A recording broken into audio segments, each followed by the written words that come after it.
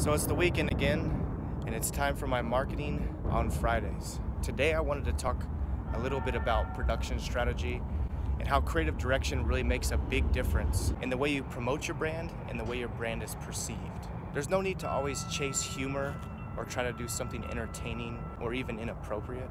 Sure, that stuff adds to the creative element a little bit, but you still want to be able to tie in your value, your purpose, your promise, and how you're really servicing customers. I think in today's age, originality is lacking. People want to try to do anything they can to garner attention. But in reality, how are you measuring your ads and your creative media?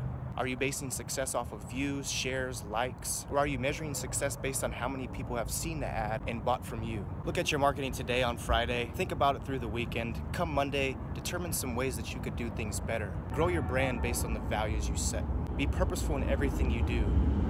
And always remember to pre-focus.